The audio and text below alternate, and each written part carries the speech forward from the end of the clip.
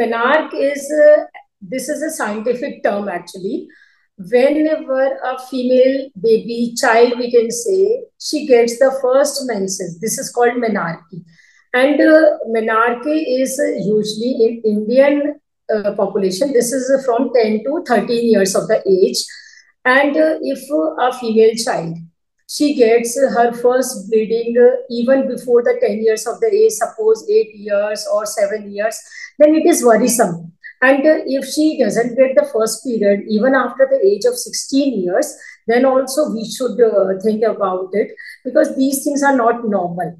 And menarche is usually, it starts with heavy bleeding or with low bleeding. So this is normal. So we should counsel the parents that please don't worry about these things. Just you need to consult the proper doctor and take the treatment, because sometimes we simply give the medicines and the child is comfortable. So we should not think, no, we are at home and let the child suffer, it will be okay.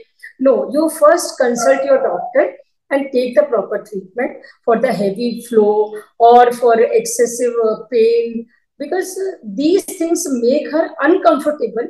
And if her journey starts so terrific, so it's very difficult to face her all these situations, starting from menarche to menopause. So always better you go to the doctor and take the symptomatic treatment. And one more important thing I would like to say about menarche, that it's very, very normal that sometimes she will get periods within 1 to 2 months, or she may get period with a gap of 3 to 6 months, or with the period of gap of 15 days. So these all things are very normal. So don't get scary with all these things. Just my message is that please consult the doctor and take the proper treatment and advice, so that we are not ignoring anything and we are going in the right direction. Late menarche means after 13 years of the age, and early menarche is less than 10 years of the age. And the reason behind this are mainly hormonal, so or genetic it can be. So first we have to rule out if this thing happens. So this is not a normal thing. We should be aware that why it has happened. And the mother should take the baby to the doctor, gynaec doctor. And there is a role of endocrinologist also, because there are many hormones which are released from many glands, which are the reason for imbalance of FSH, LH, ovarian, pituitary. So this is a you can say this is a rhythm. This is not a single hormone which is controlling the menstrual cycle. It starts from the brain. You can say there is hypothalamus which releases the hormone. Then it works on pituitary. Then it works on the ovaries. The ovaries also release the hormone, and then it works on the uterus endometrium, and which ultimately leads to the menstrual flow. So it's not a single thing. It's a multiple things which are involved. So if any of these things are not working properly, or if there is any tumor somewhere, so we have to rule it. So this is the main reason of the early or late menarche. So main thing which you can say is the hormonal imbalance. But we are worrisome just about because there should not be any tumor. Got it? This is the main message. Or there should not be any occlusion of the uterus, uterine cavity from where the blood flow is coming. Or there are sometimes occluded hymen, means usually there is a small space from where the blood flow comes in the menses. So we should rule out that there is not something pathogenesis which is responsible for late and early menarche. It can happen, but if we consult the doctor and doctor says yes, everything is normal, then we can get relaxed. Yeah, let us wait for a few more weeks or few more months. Sometimes age itself is a very big indicator. Apart from that, the breast development. You will observe that there is a growth of the breast tissue. So actually breast tissue has mainly three parts. which you can see that is the nipple, and around the nipple there is areola, that is the blackish portion, and below that there is a proper breast tissue, which is made up of the glands and stroma.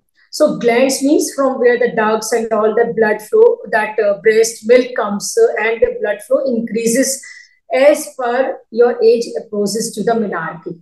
So the baby, the female child will say that I'm having breast pain, and the size of the breast will start increasing bit rapidly, and the pubic hair will grow more. The girl will show the signs of irritability or bit insecure feeling, emotional changes, and there may be sometimes just a spotting, which she can tell to her mother. That so these are the main signs, that age, then changes in the pubic hair, then changes in the breast, so and emotional changes, nature changes, and bit disturbances. So these physical and emotional, so they show that menarche is going to come, and this is the very important time for the mother. They should be very aware, and they should give the maximum emotional support to the girl child. And it's always better to discuss with them that this will happen, and it's a normal phenomenon, and it is very important to happen. They should not think that it's a bad thing, or like education is very important. Not doing prayer during those days and all these things should be removed from the girl's mind, that this is normal, absolutely normal. If this will not happen, it will have to face the different health issues in future. So this is very important: health, emotional support to the baby, proper hydration, proper diet, then symptomatic treatment, like if she is having more bleeding, then give the bleeding to reduce the bleeding. If she's having pain, you can tell her simply that hot fermentation and simple painkillers, which are safe, will help her out to go through this. As a girl approaches to 10, 11, 12, 13 years of the age, 10 years onwards, so we should, we can primarize her a bit, that beta, this happens, and you will have this sort of the bleeding. And in the beginning, you can use this sanitary napkin, and this is the way. You should explain her, thinking that you also had it for the first time, and how much problem did you face.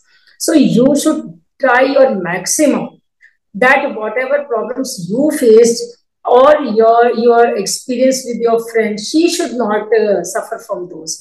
So you have to bring the sanitary napkin, you have to show her, because she is totally zero in that field. And you have to open that, remove the sticker, explain her how to put on the panty, and how she will change it, what are how she will feel that, yeah, I should change it now. So all these things, then she should take the proper diet during those days. And sometimes many patients, they say, I'm not feeling like having anything.